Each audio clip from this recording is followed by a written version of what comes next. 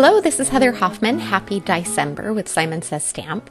I've got a fun card to share with you today using one of the new releases from Diecember. This is the Picture Book MOCHA die, and I just think it's absolutely adorable. I've used it several times already, and as I was sitting there looking at it the other day, I kind of have an obsession with buffalo plaid.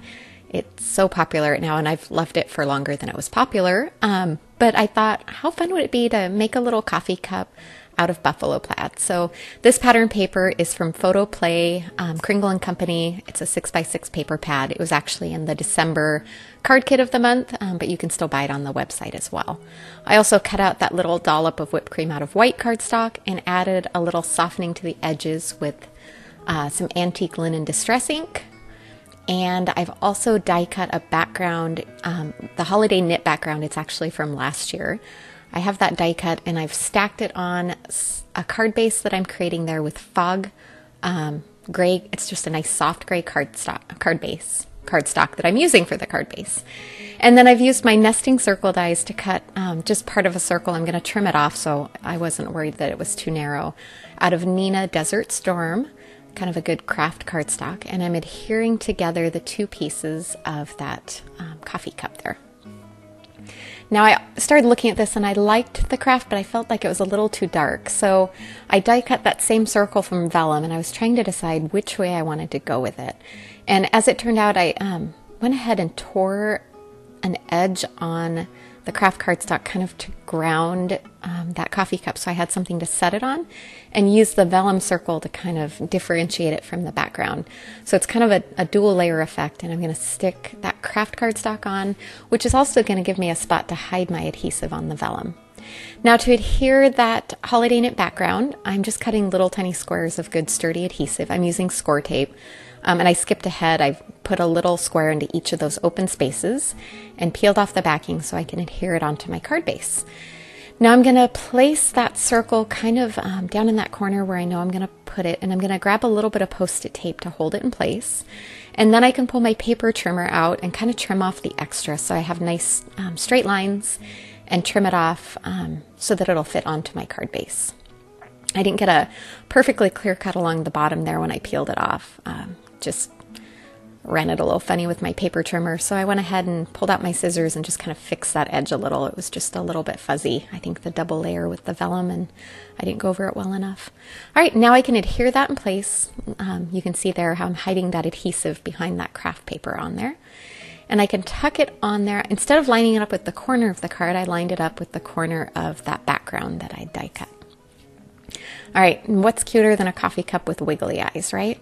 So I start off with 4mm little ones, and then I kind of looked at them and thought, well, maybe a little bit bigger would be good. As you can see, I like wiggly eyes. I have lots of different sizes that I have in a little container there. So I went with the 5mm size, and I'm going to start by putting my foam adhesive on the back, which preps me to stick it to my card and also gives somewhere to put the glue to hold those eyes in place. So I'm using Gina K Connect glue to do that. On any liquid glue will work great. Getting those on there, make sure the eyes are even. You don't want crooked eyeballs. And then I can peel off that foam tape and adhere that in place. All right, we're almost done here. Now I need to add a sentiment. So I pulled out the fun Hello You stamp set and Hello die. This is a CZ Design stamp set. And I start off by die cutting that die from black cardstock. And then, as you can see, I use my scraps of cardstock. So ignore those die cuts in the bottom of that piece. I'm going to line up my stamp set in the negative space. Then I can set that die cut piece into that negative space. And this will allow me to stamp and heat emboss. You can do the reverse. You could stamp it first and line up your die over it. This is just kind of one of my favorite ways to get a foolproof stamped image into my dies. Now I'm going to sprinkle white embossing powder on, and I was trying to be really careful and hold it carefully, and then I realized my plan was to trim off one side of the word there. So as I started doing it, all of a sudden I went, oh, wait a minute. I can just take the powder off of that side a little bit there and just hold on to that spot. So you can use tweezers or just hold it carefully if you want to use the whole die, but I knew I wanted to trim that off anyway, so it just made it a little bit simpler. All right, now that I have a good coating of the white embossing powder, I'll quickly set that with my heat gun. and get that last little spot that was too close to my fingers. And then I can kind of set that in place where I want, and then I'm just going to use my scissors to trim off that excess there. Make a nice straight line, and that'll provide an easy spot to line that up on the top of my card. All right, I pulled out some lipstick cardstock, Simon Says Stamp cardstock, that kind of coordinated with my buffalo plaid there on the cup. And I'm going to stamp one of the supporting sentiments there. And then I'm also using the label dies set. This is going to help me trim off get myself a perfect banner. And then there's a little edge that I can stamp on it that's going to give it the little banner effect there. You can see how adjustable that is. You can get any width and any length of banner that you would like to do. I'm only adding that little fishtail banner to the one side because I'm going to have it just go to the side of my cardstock there. Isn't that cute, that little banner? And you can have it go either way, cut in or cut out to make kind of a V, either a negative V or a positive one there. All right, I wanted to layer up that hello to have a little thicker, and instead of trying to fit foam adhesive behind it, I just die cut it 2 more times from Neenah 110-pound solar white cardstock.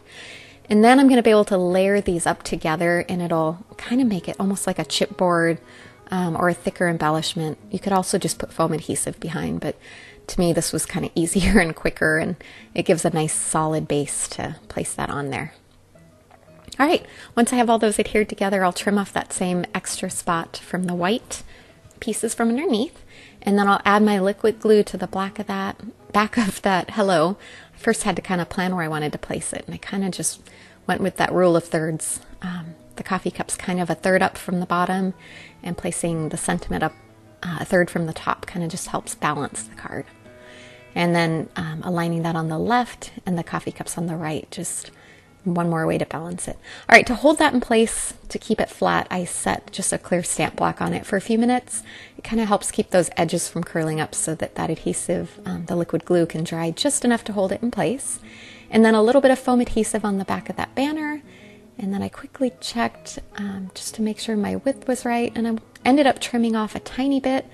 And even once I adhered it onto the card, I ended up offsetting it a little more than I thought. So once I peel off that backing and place it on, I still used my scissors just to trim off a tiny bit more so I had a straight line there along the edge of that white panel.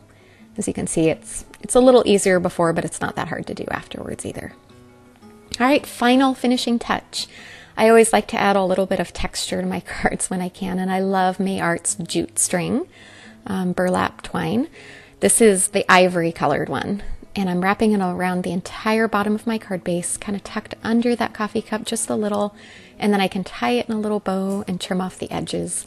I always pull off the pieces of this longer than I need them, because then I can tie my bow and make sure my edges are trimmed just to the right length that I want when I'm all done. So I always like to have a little extra to work with to make sure I get it just right.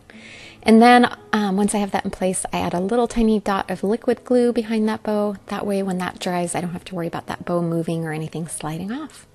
All right, there you go. Thank you so much for joining me today. I hope you're having fun along the blog hop. Make sure and check out all the stops along the hop.